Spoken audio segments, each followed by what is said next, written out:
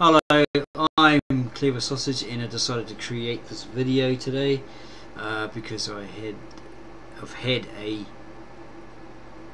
PC related project in my mind, in the back of my mind, for about a year to 2 years, 2 years or more, that I never got around to finishing. I ran into a few problems creating a 100% PC. I'm going to say this slowly and I'll give you a funny story as to why. PC disk-less computer. I was a complete novice to computers once upon a time, around about the 80s, 90s, early 90s, maybe late 90s, 2000. Yeah, I had no idea at all. I'd seen computers around, these little big ones at this office that I was cleaning with the family. We actually got hold of one, and I don't know what happened to it. Had a Canadian friend that we picked up a whole lot of computers, and I asked him to teach me, but he just didn't bother. So at home, I think one day I went down the road and bought myself a Windows 95 machine from a second-hand Chinese dealer for a sum. Took it home, started using it, and then a good friend, well-intentioned, came over, and he had a one of those CDs you get free from PC Magazine or PC World Magazine, or PC Tech, and says there's a whole lot of games on here. I think they're full version. Put them on your computer, your Windows 95. So I installed them, and then he eventually went home or off to work, and I was playing these games, and I realised they're only like 1 or 2 minutes long, not the full version. You know, this is wasting my time. I get this crap off this machine. So knowing nothing about computers, I tried to install them, and nothing. You know, tried to delete them, nothing happened. So I came up with the idea, I'll wipe the whole system, reformat it, and put this Windows 95 back on it, and I'll be able to do my thing. So I did that. I got to the end user license agreement, and then to the point where it asks you to put in the well, before I did all this, the actual I got a pop-up saying, you know, if you wipe this system, you'll lose everything. It could cause you some problems or something like that. I can't remember. So I went ahead and did it, you know, reformatted it, and got to that stage, like I was saying, that we had to put this Windows 95 CD key in there, right? And having this copy from a friend, it had no key for Windows 95, and I didn't know where you get a key. So I was puzzled, wondering what the hell would I do. I must have spotted a sticker on a machine or something saying, if you think that you have an illegal version, not the original Windows 95 or Windows CD, then give us a call, because that's illegal, etc, etc. So I thought, well, maybe these guys might know where the hell do I get a CD key so I can finish this installation. So I ring him up. Hello mate, how's it going? Oh, not bad. I bought this Windows 95 machine a few days ago from this second-hand dealer, and a friend came over and put these free games on there. He said were full versions, but they weren't, so I tried to take it off, and decided to wipe the whole system and reformat it and put this Windows 95 on there. I got to the CD, please put the CD key in, and I got no CD key. And he goes, what the hell? And he wanted to know where I got it from, who I'd bought it from, the address, the phone number, the name of the guy. I says, why? And he says, because it's illegal, it's against the law for a second-hand dealer, a shop dealer, a computer dealer to sell you a Windows 95 PC without a COA. I was like, what the hell is that? So he explained, he says it's a, you get the original CD, right, when you buy it, or you buy the machine, right, and it's got this booklet, and it's got like this goldish stamp on it, seal, right, and it's, the COA translates as a certificate of authentication, to show, to prove that you have an original version of a Microsoft system, i.e. Windows 95 or 98 or XP. So I was like, oh, okay, no, I didn't get any of that, mate. He goes, oh, what the hell, you know, who did you buy it off, where did you buy it, what's his name, what's his phone number, you know. Obviously he'd go around there and bust the guy, because it's illegal. I'd probably get busted as well for, if they brought up your accomplice to the illegal act, you know, having a not having a certificate of authenticity or whatever, whatever they want to try and catch you out on, what they can catch you out on. Yeah, so he was insisting, you know, that I tell him, give him all the details, and I hung up on him, you know, out of fright. Well, hopefully he doesn't bother me, you know. That's it. But he must have had caller ID, because he kept ringing me, demanding I tell him all, give him all the details. So I just hung up the phone and pulled the phone out of the socket. And then a Japanese friend, Moto,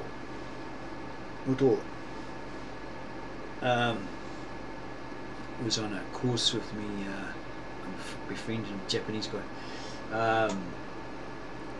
downtown Auckland, Queen Street, and he happened to come over and he says, oh, I'll get you a key. So he went home and he got his Windows 95 he was using at the time, key, and then brought it back, and away I went with the machine, you know, all finished, back to what I was originally doing. I had dialed up in those days, yeah, that's how old I am. Yeah, so all was honky-dory. Cheers, mate, hope you're out there doing well. He was a Japanese guy, he had long hair like Jesus, a beard and a mustache. And I think he said his father was a diplomat in some foreign country, probably the Philippines or something like that. And he had to go home, you know, and had to get a haircut and all that. Oh my goodness, the Japanese thing. Yeah, so he went back eventually. And in time I had these Malaysians, one Chinese, one Malaysian, as a homestay here.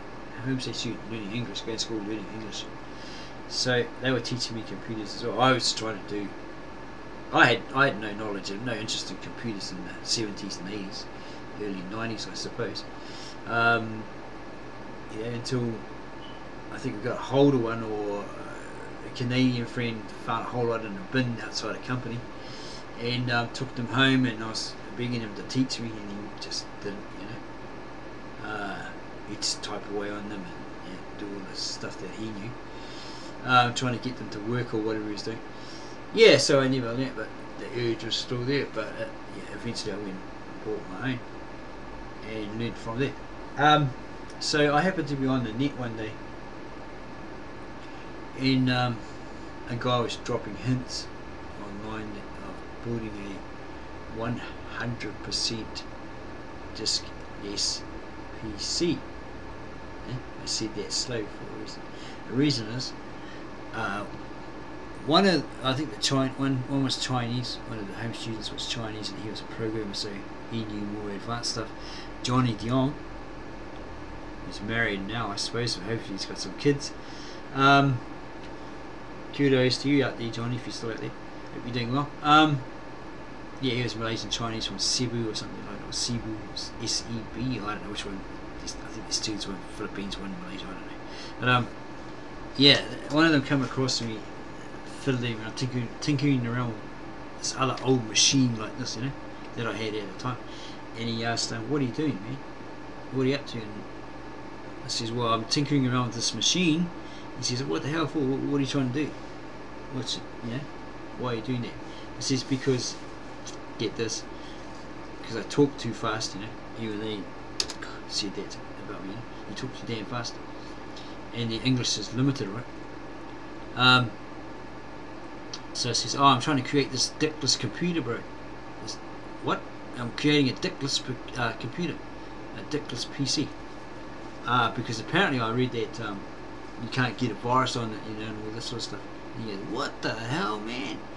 Dickless? I was like, yeah, man, dickless PC. And he goes, well, that's funny because computers don't have a dick. And I was like, oh, I just realised, you know, actually, oh, okay, oh no, error, you know, error in what I said. I know, man, I mean diskless. It has no disks, no hard disks, no CD-ROM, you know, no floppy drive.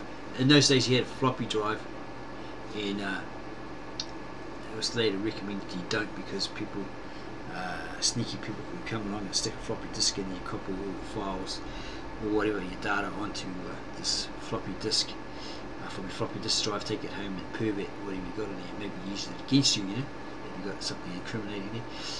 Apparently there's a lot of company espionage done like that. I don't. Go to your home research to establish the facts. I'm just going from the top of my head here. Yeah, so time went by and I was looking on. Well, I failed. You know, I kept banging, hitting brick walls with this diskless PC project, right? So I happened to be on YouTube one day and I saw all these people like with your videos, 100% diskless. I'm not going to make that mistake again. Diskless computers, right? So I was watching it deeper into the videos, and I suddenly realised, no way, wrong. You can't have a diskless PC. Why? As Borat would say, not because you still had the CD, DVD, ROM running, right? Plugged in there running, and you're saying that you're going to put your CD in there, operating system in there, to run, and then probably install it onto your hard disk which you had connected and running, right?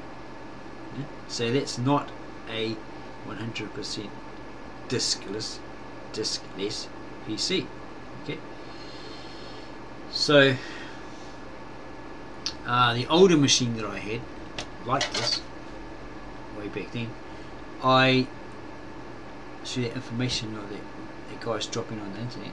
I pulled out all the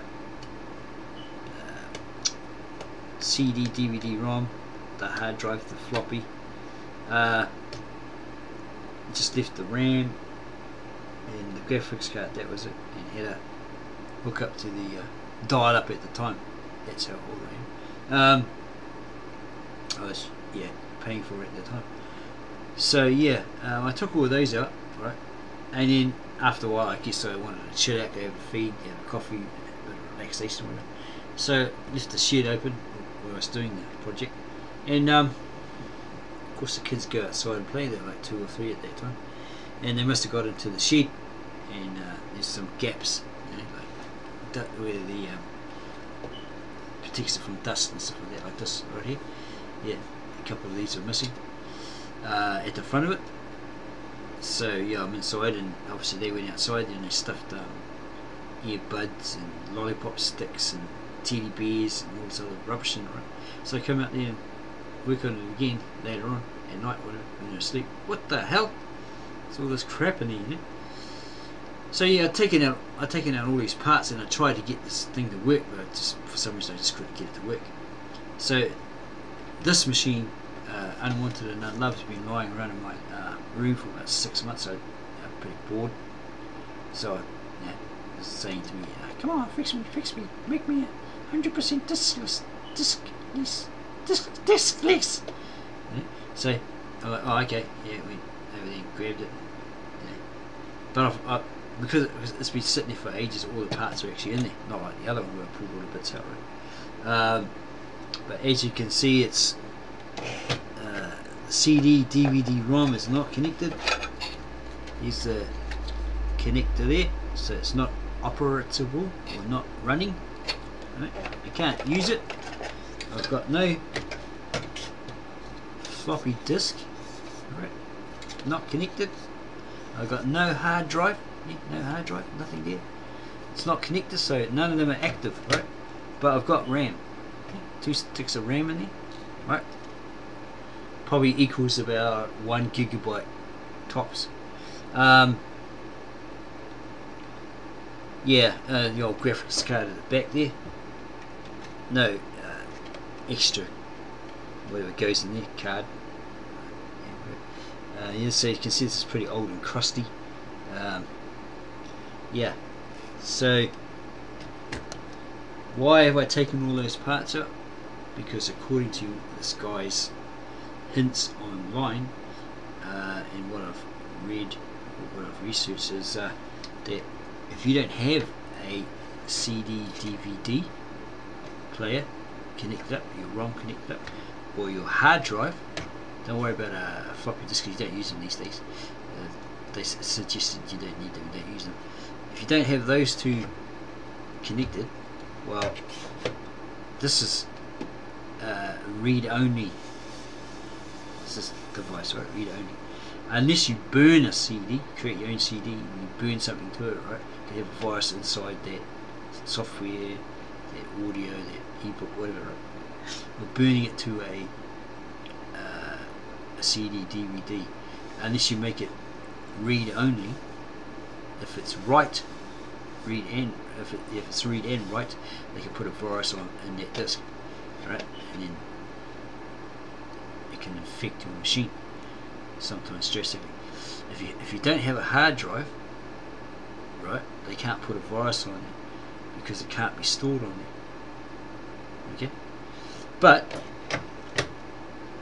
what I found was they can possibly put it in your master boot record. That's when you turn the machine on, it goes through all that text on the black screen, all that running. Yeah, it's checking out the circuitry and all that sort of stuff, the system, right? You can put it in your master boot record, or you can put it in your memory, into your RAM here, right, into your memory.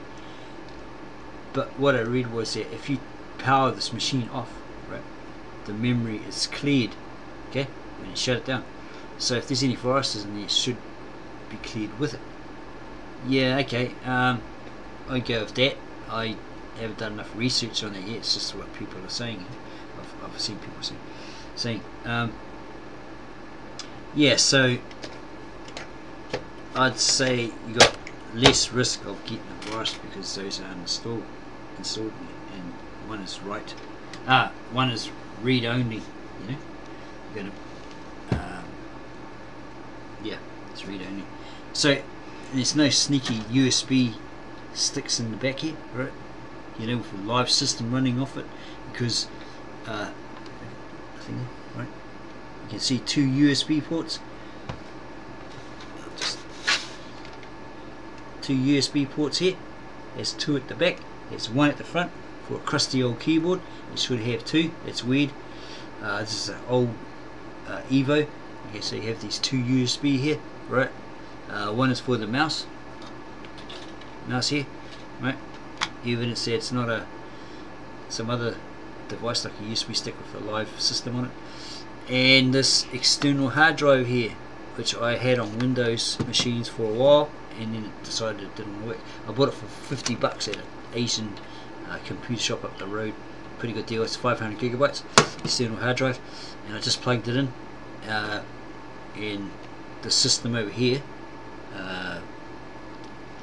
heads, it's like Tails. It's free. It's a free Linux distribution. You can download from what is it, distrowatch.org, and it's like Tails, but they reckon, well, they claim it's better. Yeah, I can't show you the monitor with it on there. It's running because I have a USB webcam here, and the problem was it's a PS2, PlayStation 2 iToy webcam that I hooked up because the kids don't use the pom-pom game anymore. They're all grown up. Or that kung fu thing, you know, exercise type thing, whatever it was called in those days. So I grabbed it and used it as a webcam. Why? Because the cat, Lisa's cat, He's a mischievous little punk. He walks around, and any cable that's hanging, be it a phone adapter, mobile phone adapter, a USB mouse, anything with a cord hanging down. He comes along and he chewed it all. He chewed like, well, probably about 3 or 4 mobile adapters, cords, chewed, you know, webcams, mice. Now, a guy was kind enough to give me about 3 webcams, really nice ones, that he, Logitech ones and stuff, Microsoft ones that he never used, and that damn cat saw them hanging, so he chewed through them. Yeah, I went to use one, wonder why it wasn't working one day. I was like, oh, I just about chewed it in half, the cord, because a lady I was talking to on a chat site somewhere a while back, she said she's a cat lover, and she's trying to tell me, well, I guess it might be fact, you have to go do your own homework and research to establish that fact. She said that these cords have fish oil inside them. So this cat, or any cat, her cat, sniffs the damn thing, and smells, they can sense fish on animals, yeah, they're super nose, whatever, and they can smell this fish oil in there, so they start chewing the damn thing, yeah. So yeah, he ruined a lot of stuff, right?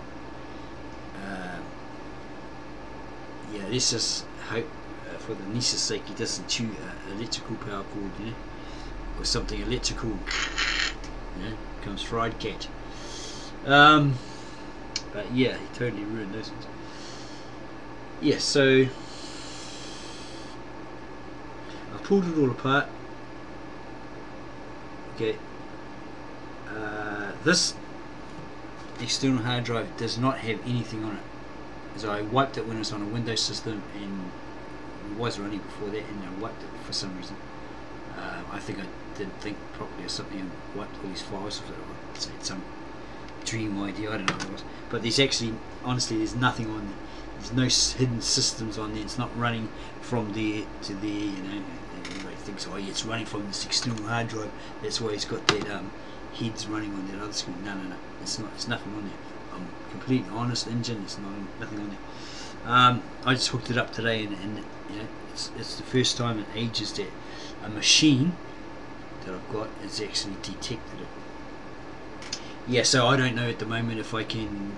It's this thing. There's no internet connection, right? Nothing, right? Nothing yet. So I haven't got a longer internet cable goes to the Wi-Fi, which is in another room, like this machine here, at the Sparky machine, Sparky Linux machine, because the Wi-Fi box is in the lounge. But yeah, see, it's only got one port at the front for this crusty old keyboard here, right? This crusty old thing here. Okay, you notice that there's a button missing here.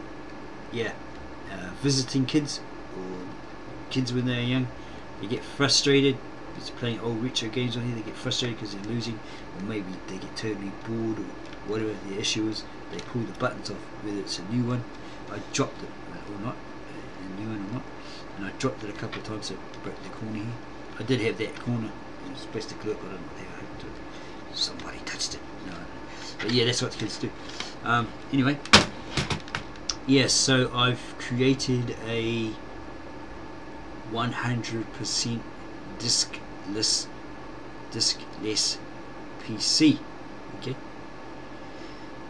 So in all honesty, I'd say I have less chance of getting a virus. I'd say about 98%. Yeah, if I went 0 at 100, yeah, come on, man. You know, could be. I don't know. But anyway, you know. So if someone tells you, oh, they've got 100% virus-proof machine, all that sort of stuff, well, yeah, they're pulling a lariat, because no matter what system you're using, go check it out on online from the experts. You're also, whatever system you're using, you're susceptible to viruses, hacking attacks, you know, spam, phishing, all that sort of stuff. So if you're deluded and think that you have a 100% protected machine, you're tagging yourself. Yeah. Some may say, oh, but I'm using Linux and that's virus proof. Yeah, well, that's assumed. And experts say, well, yeah, it's still vulnerable, but I think something like they've reduced all the virus attacks down to less than, I don't know. They did something with it, so hardly gets attacked. But basically, because people are using Windows, the most common is Windows, Microsoft Windows, and hackers and crackers and whatever attack those systems. But I have found potential threats on this Sparky machine. I think I downloaded a free business offers PDF and put it on my machine.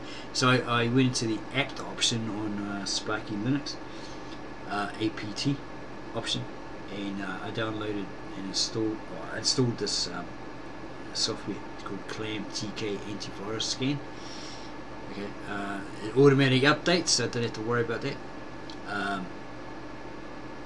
Yeah, so I did a scan and it found a potential threat, detected a potential threat. I think it was metadata exploit or something like that, to do with that PDF. So I deleted it, got rid of that PDF.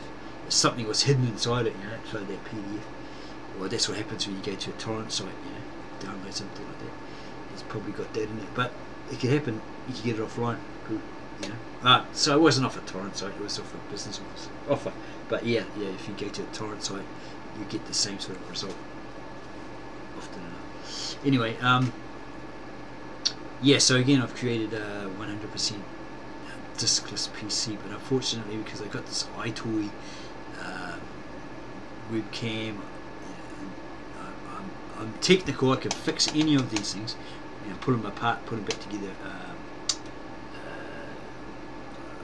wipe them, and then reformat them, reinstall them, protect them, secure them. That's no problem. But 2020, it's 2020 now, and I guess I've got to get somebody to make a video of both screens, you know what I mean? So you can see the evidence that that's, that I have heads Linux or Linux heads running through a 100%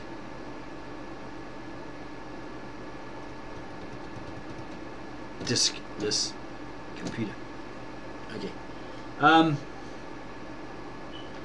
Yeah, so if you like this video, I think that's all I should. I've covered everything, I think. Yeah. So if you like this video, you like this idea, what I've done, then please subscribe. Push the button wherever it is down below there, or to the side, to the left, to the upside down, whatever. Push that and subscribe, and give me some nice comments on what you think about this video and what I've done. And if I get 10 or more subscribers, I'll make some more videos like this, because I have in the back of my mind the idea for retro gamers, like they got an old Windows 95, Windows 98, XP, SP1, SP2, SP3, Surface Pack 1, 2, 3 machine, and they want to play these old games like Sega Saturn, Sega System, all those old games, retro games, simulators on their computer, right? And maybe Tekken, and maybe some PC games like Red Faction, Condemned, Myst. That's a really unusual but cool game. I got that one somewhere, the original one of that. Even the old Warcraft, the very first Warcraft. Yeah. Yeah, on that machine. But I can help. I can teach you how to better protect and secure that particular computer, even though it's unsupported. Windows 95, 98, XP. Yeah, up to, I'll be honest and say 96%, but then I can take it a bit further and secure it to you for 98%. Help you secure it at 98%. Yeah, there's these little things that I've discovered that nobody's, not many people have covered. There's a few, but not many, you know. Not many people are aware of it. Anyway, so yeah, and I was also thinking of creating an online course on how to do that, all those Windows systems, how to better protect and secure them. I'm familiar with everything up to Windows 7. I did dabble with 8, but not enough. I haven't dabbled with 10 yet, or is it Microsoft Edge, the latest ones coming out or come out or whatever. I haven't messed with those ones, but yeah, I've played around with Linux, a lot of Linux systems from and tested them, installed them in random, put them on USB. Yeah, tested them all, or most of them. From distrowatch.org. Some of them are wacky, some some of them don't work. But yeah, I'm not a Linux nerd. You know, like, I just know how to put them on a USB and then run them and set them up. You know, like the Sparky Linux. I still have some problems with Sparky Linux, like the Firefox browser crashes for no reason. You know, like, more often it freezes up. It's like I got this machine here, this one here, that I'm using to make this video. It's got like a 2 point something gigahertz CPU, around about that. Oh, maybe it might be 3. It's got about like, I don't know, 2 or 3 gigabyte of RAM. So yeah, it's pretty good for the cheap price I got it for. But yeah, sometimes it decides to suck a lot of memory and stuff like that. But I gotta get me a better one. Anyway, so if you like this idea and you want to know more, want to see more videos, subscribe and then leave me a nice comment, and I'll make some more videos like this.